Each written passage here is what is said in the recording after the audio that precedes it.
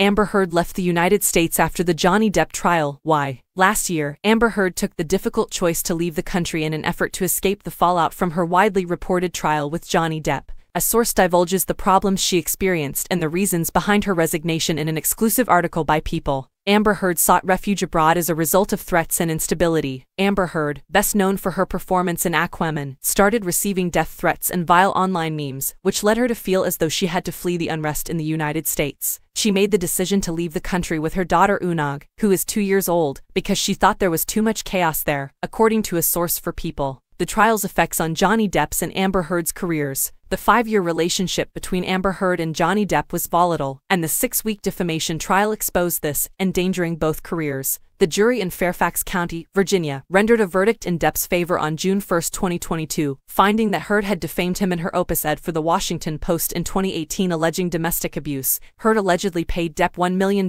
in damages last month, a considerable decrease from the previous demand of almost $10 million.